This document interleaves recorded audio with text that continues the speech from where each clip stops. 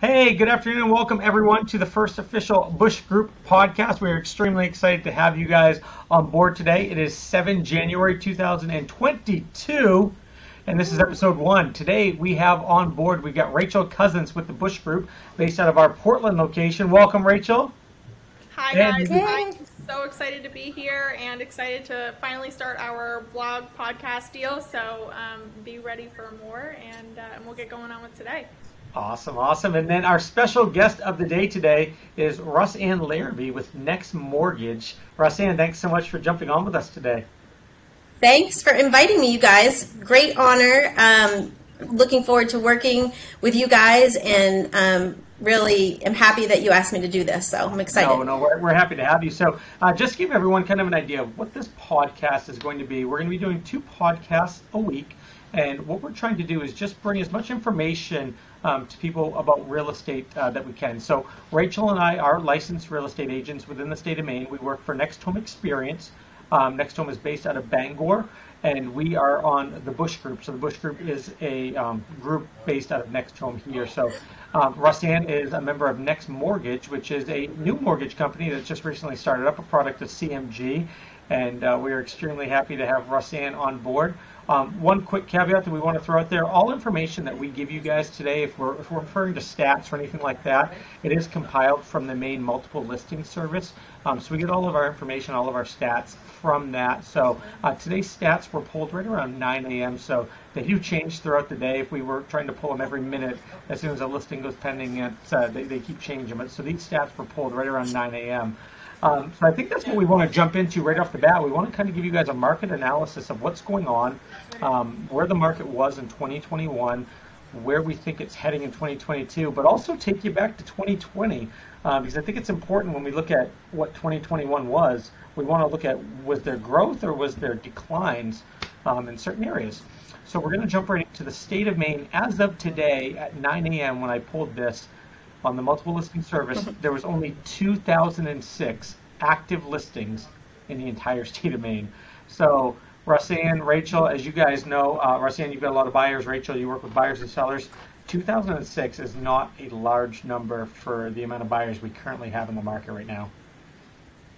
Not at all. Correct. Not for the state. Yeah, our buyers are seeing it for sure. So definitely. I mean, it's seeing multiple offers already. This first week of January has felt like it's July in last year's market. So one of the things that we look at in the state of Maine was roughly right around 900 was the increase, right around that number for 2021. The state of Maine sold for residential only. So all these stats today are going to be residential sales only. They're not multifamilies.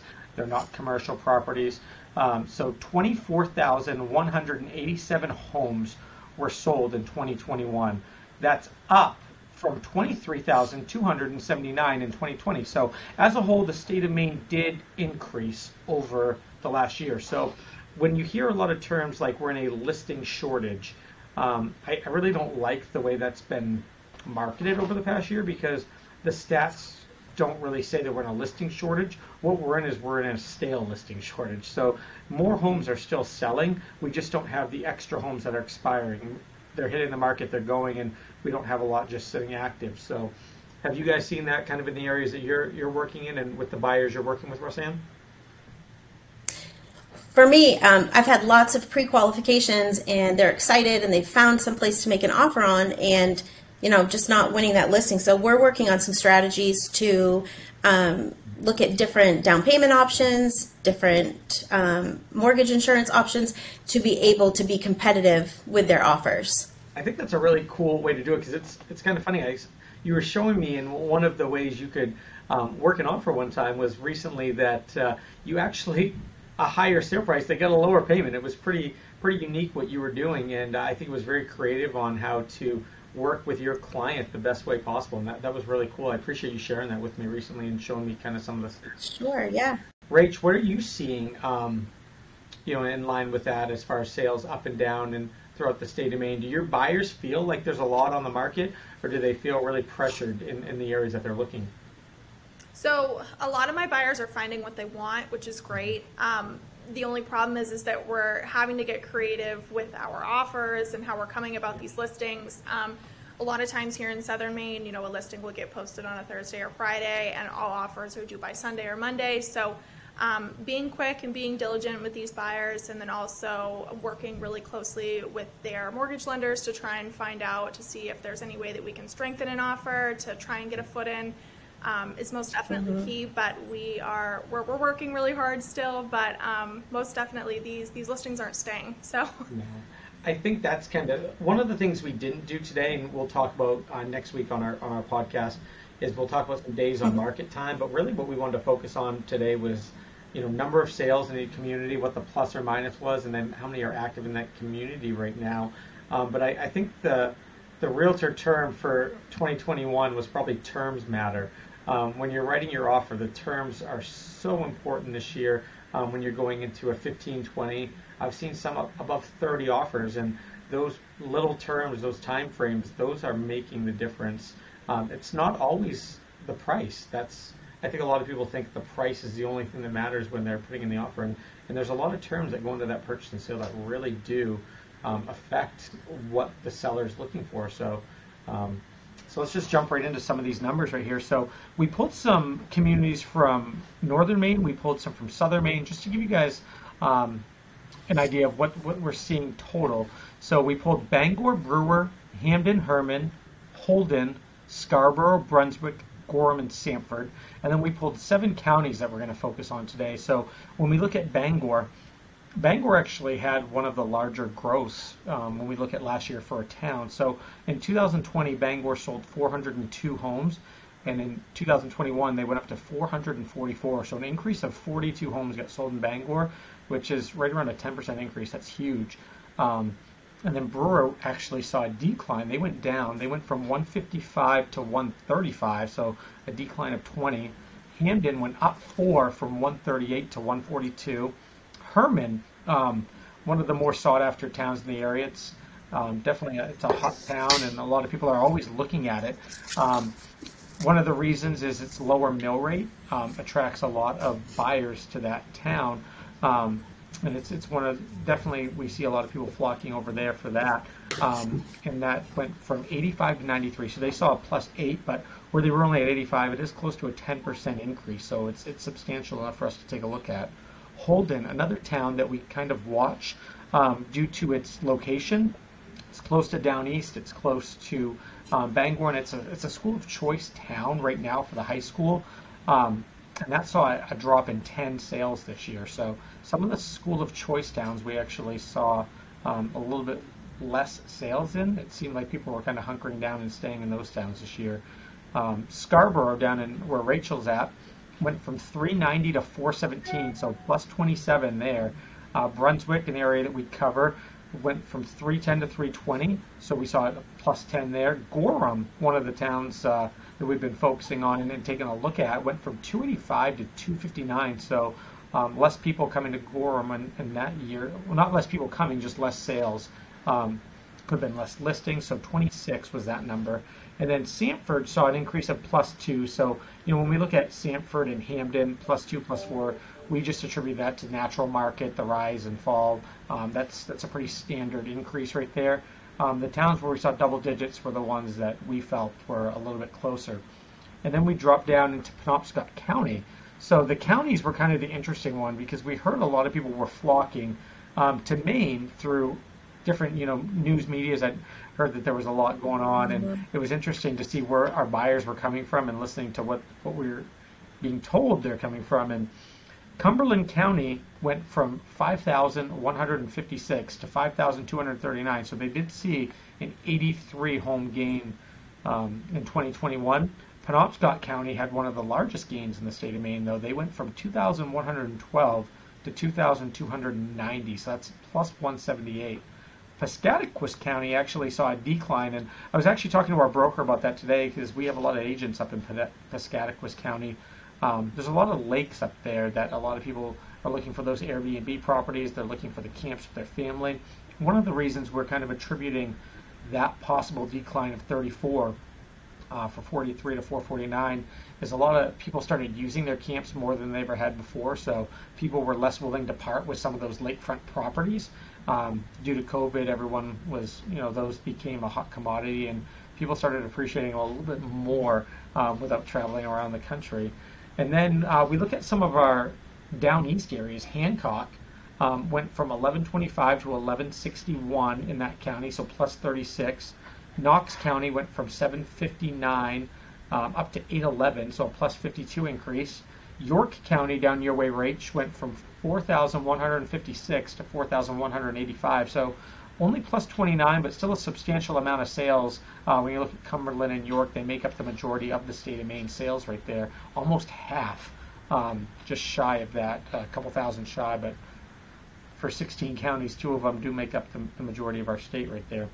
And then our biggest increase that we looked at, again, we didn't pull all 16 counties, we just pulled these 7, but I just found this one to be an interesting one that we wanted to look at, was Aroostook County, so up north. All right, so Roxanne, we did this one just specifically for you because we know you're a Northern Maine girl and you love pulling those numbers up there. So 887 in 2020 is what was sold in Aroostook County, jumped 180 this year to 1,067. So Aroostook County saw a larger overall gain than Penobscot County as a whole. So that's an interesting number to look at, that people are kind of looking for those more rural areas, getting out of the cities possibly. That's what we've been hearing throughout the year, and I think it's kind of interesting that that is what we're seeing play out here.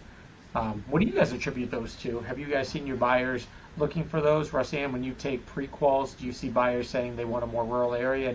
And Racheal, do you hear more buyers talking about wanting to get out of the city? I think the work from home has really changed the landscape because people, more people are working from home, so people are looking to get out of the bigger cities and go into these more rural places. So having those capabilities is definitely increasing those numbers in those counties. So and the rural community have really stepped up, in my opinion. They've done a ton to bring people in, and I think you're right. They're searching for that work from home in an area that they feel like they've got space. Yeah. No, I mean, I've had a couple clients this year specifically that I'm thinking of in the front of my head. Beach houses, lake houses down here. They're able now to take their business and not work from home, but they're able to set up at their beach house or their lake house and bring their kids and just have an overall better space for them. So we're seeing a lot of that.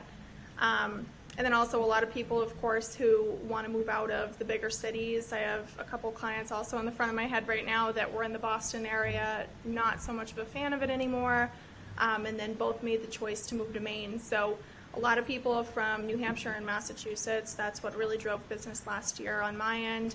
So a lot of out-of-state buyers, which kind of made it a little difficult for some in-state buyers as well. So.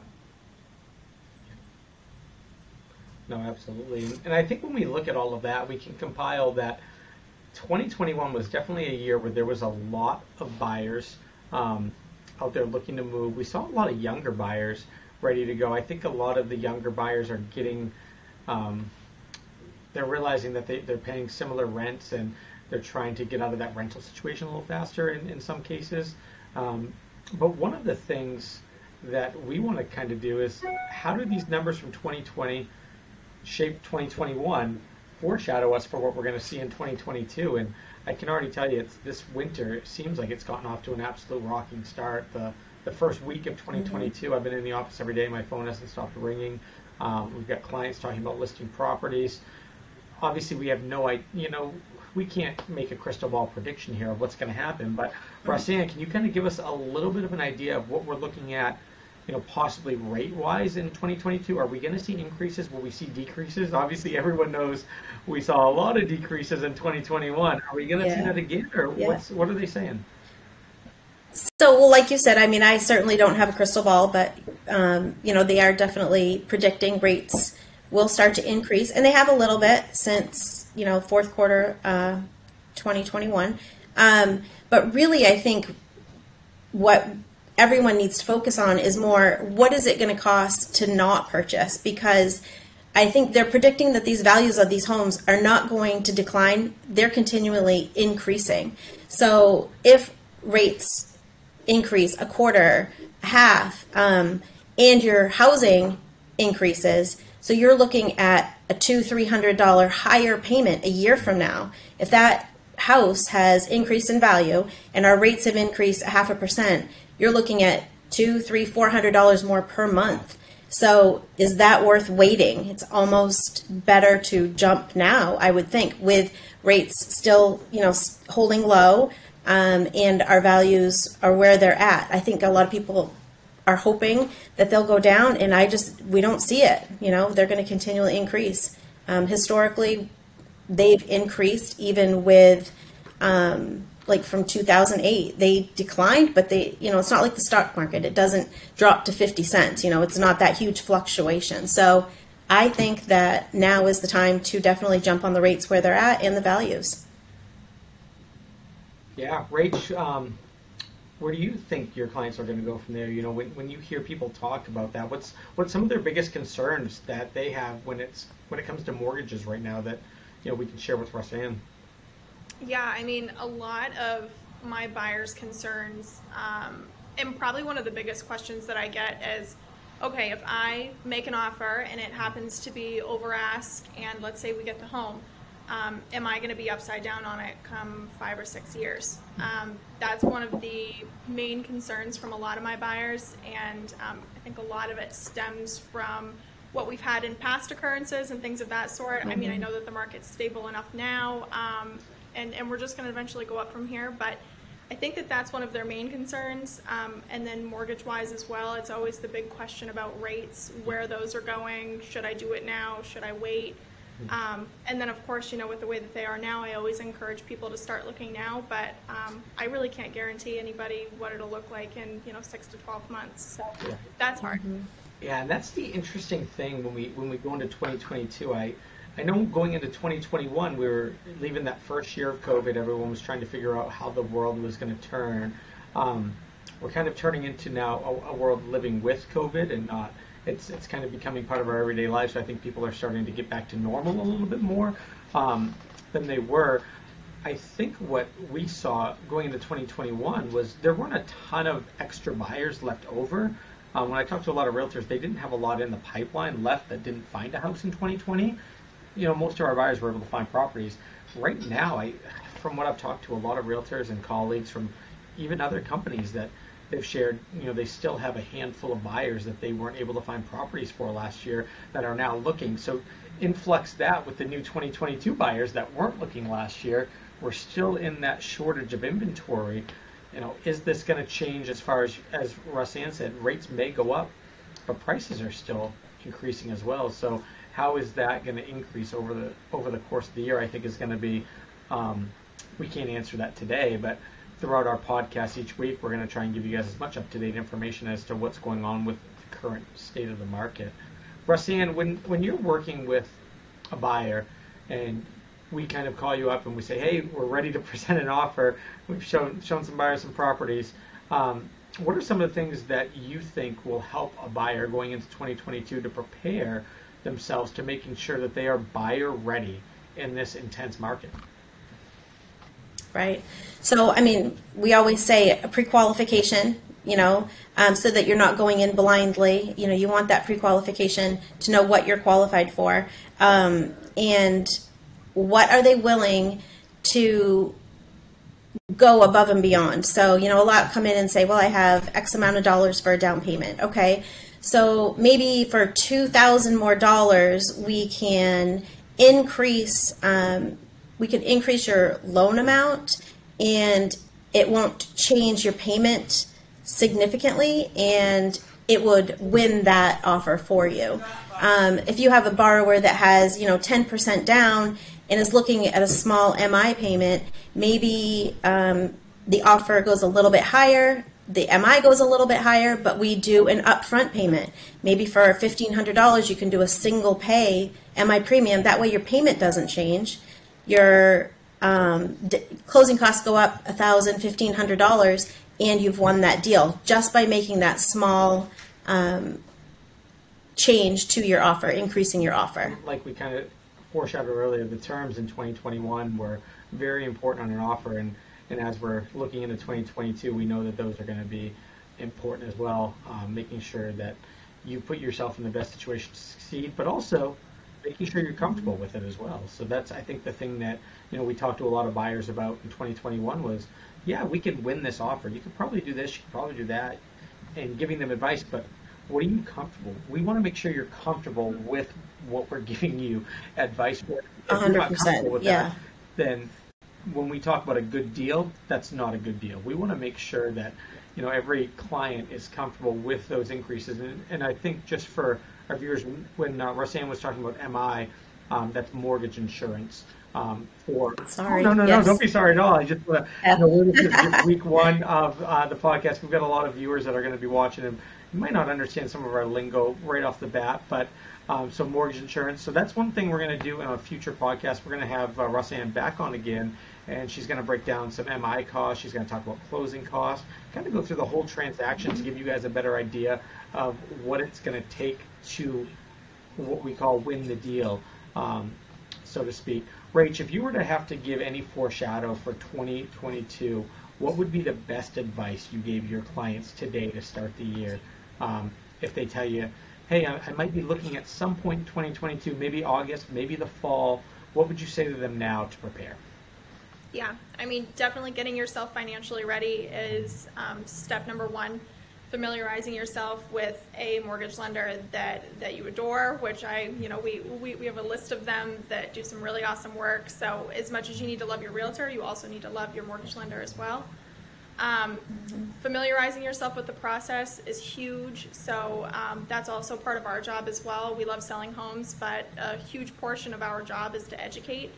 So when our clients come through and they have questions, we need to make sure that we're there and answering those. So for our upcoming buyers for this year, which we do have a few that are going to start looking, once the snow stops, getting in touch with that lender, starting that pre-approval process, and then asking the necessary questions and financially getting yourself ready. So whether if that be paying down debt or whatever it may be, just don't buy a car and don't please. Are we allowed to talk? Because we know what that car is going to be worth in 5 years. Well, my boat actually appreciated this year, so it's things are going crazy. But are we allowed to talk about the snow stopping during a blizzard? I don't even know if that's actual etiquette. Yeah, I know. I was about to say, I think we're too early in January to be thinking of the snow stopping. Yeah, I know. I don't see it stopping anytime soon, but We're still in first winter. We've got second winter, third winter, that thaw that comes in March that makes us think that it's over, and then we'll get fourth and fifth winter again. So we've still got a few winters we've got to get through. But I just want to thank you guys so much for coming on board today. Just to give our guests kind of an idea of what's going to happen, we're going to be back next week. So Racheal and I will be hosting this podcast every week for the Bush Group. We're going to have other members of our team from the Bush Group. Sorry, sometimes I can't even pronounce my own name. From the Bush Group on here, and we'll bring some insurance agents on here. We're going to bring some inspectors on. We'll talk to a lot of different people.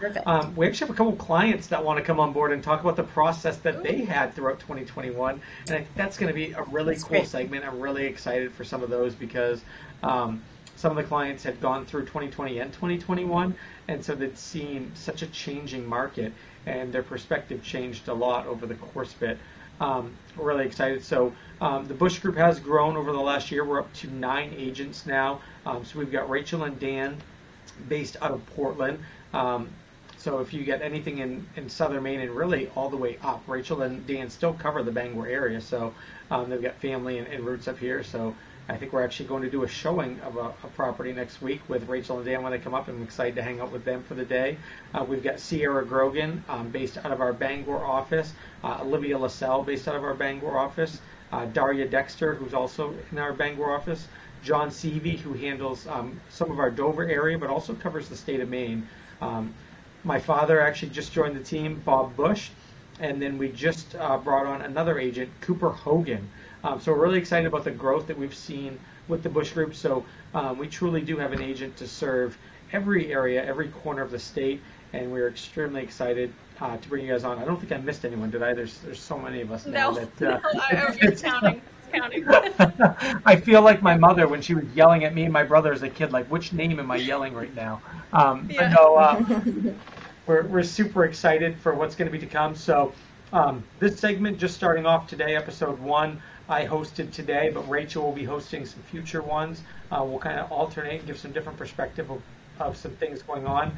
Roxanne, we're so excited and honored that you would join us on our first week one Yeah, thank podcast. you. Yeah. You're welcome back anytime. We're going to be doing it twice a week. So Thank you. anytime you want to pop in and give our clients a little bit of what's going on in the mortgage world, we'd love to have you. I'll give you guys just a quick minute to just say goodbye to everyone and then leave us with one last note. So like I said, honored to be here. Thanks for asking me. It's always good to get the information out there. Looking forward to a great year for you guys. You've got a great team, increasing your numbers and helping people in the state of Maine get into, the home that they've always wanted to live in. So excited to see what you guys do. Thanks, Roxanne. Oh, me. Rachel. Okay. Oh, yeah, now we're headed over to you. You, Rachel. I was like, all right, what was next? So on my end, I'm really excited that we're starting this. I'm really excited that we're going to be branching out a little bit this year with the Bush Group, with some new video productions, and really just trying to reach more out into the social world. So really thankful for everybody who watches and tunes into us. On that note, we would really love feedback. So anything that you guys would love to see on here, anything you guys would love to know about, questions, anything like that, please throw them our way.